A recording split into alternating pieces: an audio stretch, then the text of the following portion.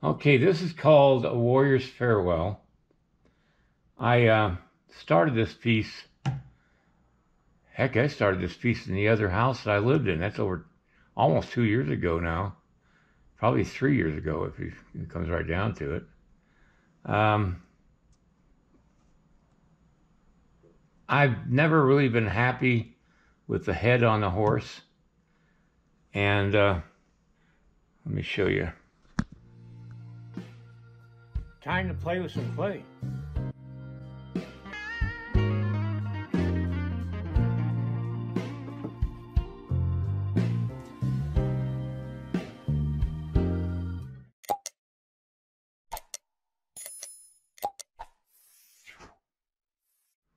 The head always seemed a little big.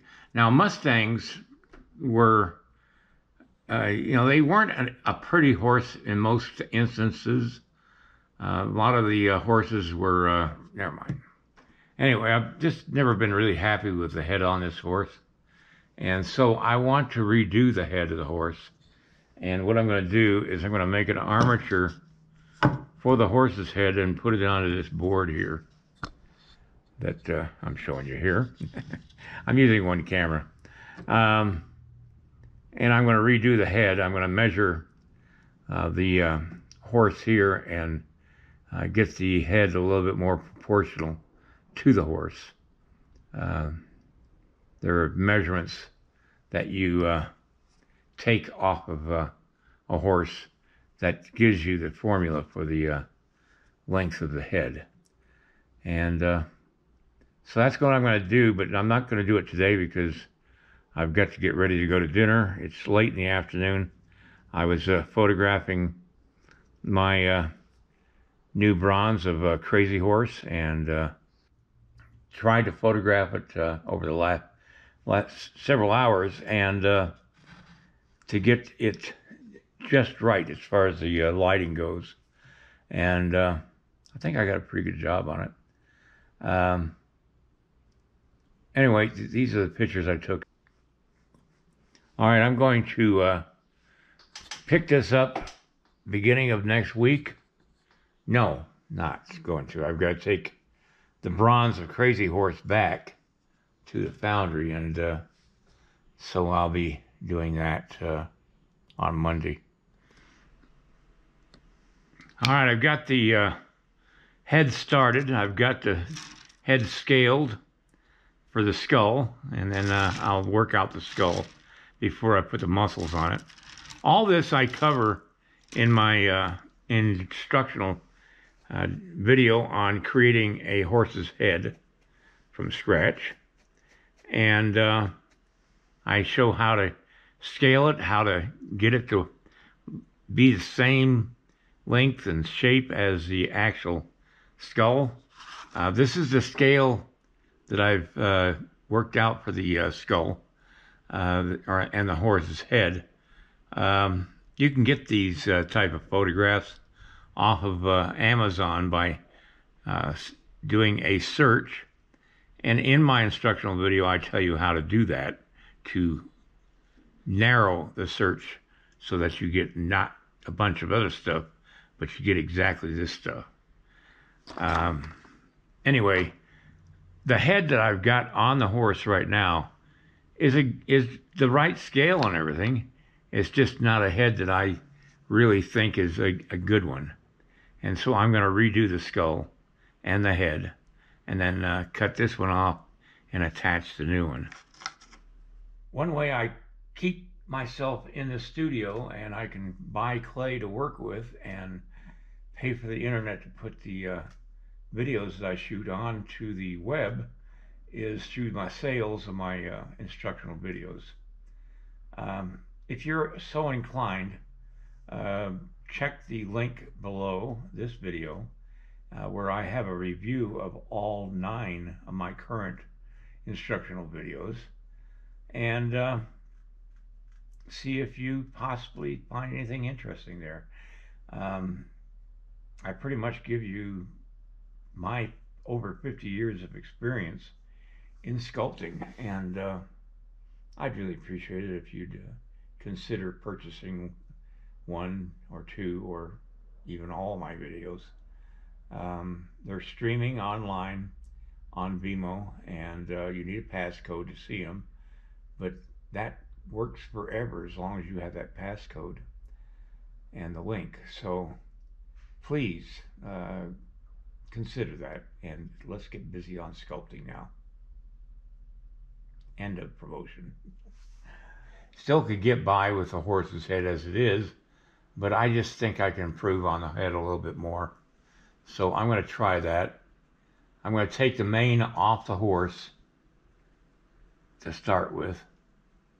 This is about the third time I've done this.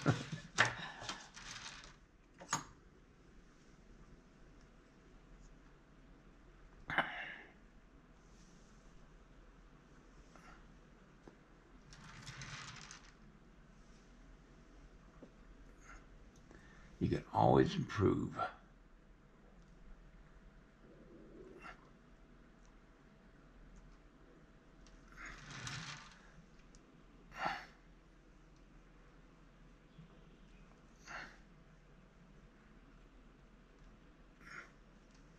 The ear's a little short. That's why, another reason why I wanted to do this again. So it just gives me an opportunity to improve, what was already dang good, and make it even better.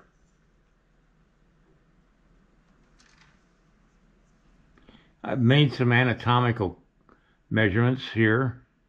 The width of the nose is just a hair big or thick. The width of the cheek is just a little bit big. I was going to start a new head, but then I thought, why mess with a good head and do it twice? So I'm just going to do some minor adjustments.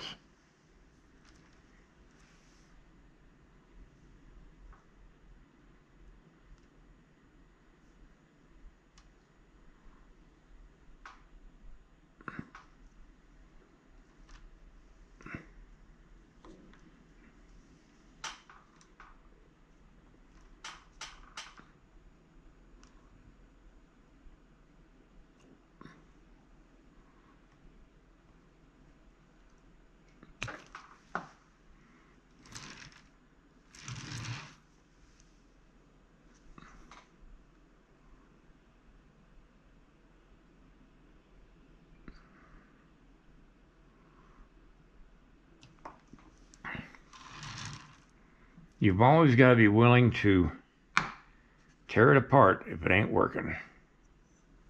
It wasn't working, it just wasn't working perfectly. Or at least to my liking.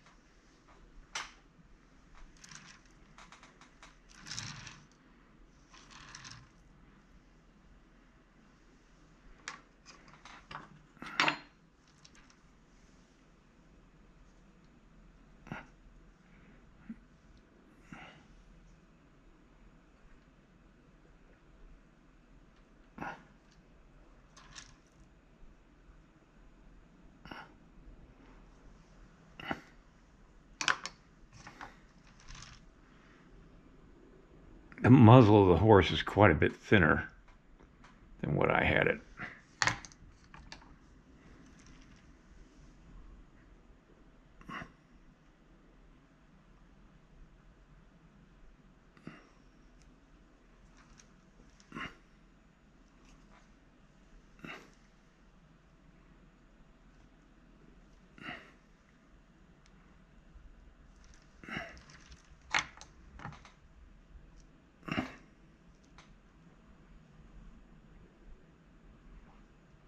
Because the clay is so old, it is a little stiffer than it would be if it was new.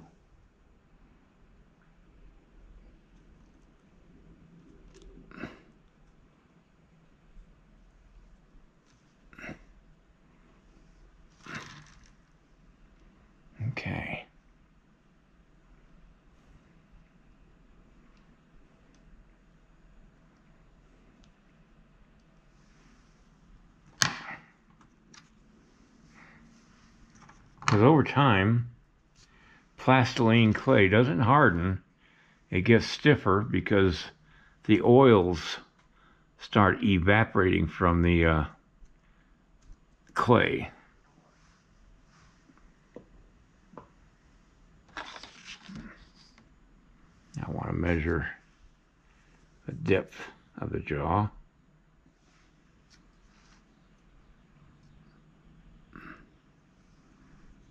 And the depth of the cheek. Okay.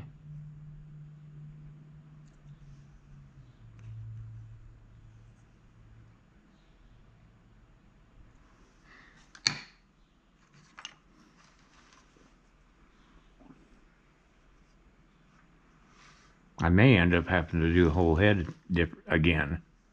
But until that time, I'm just going to trim it off and work with what I got.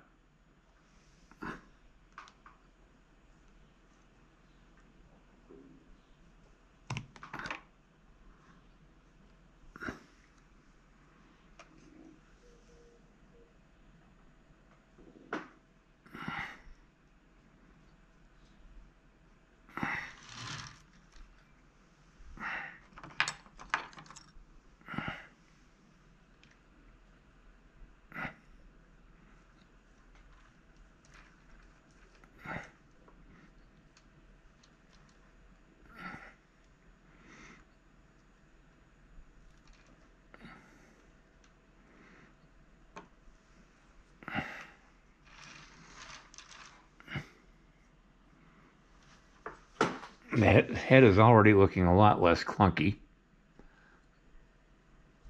That was the idea. Well, the battery in my camera is about to die, and I forgot to charge it over the weekend. I've got the horse's head to the thickness that I want, and I've got to work on that cheek a little bit, but then I'll start working on the eyes next time, and filling in the rest of the features of the horse's head.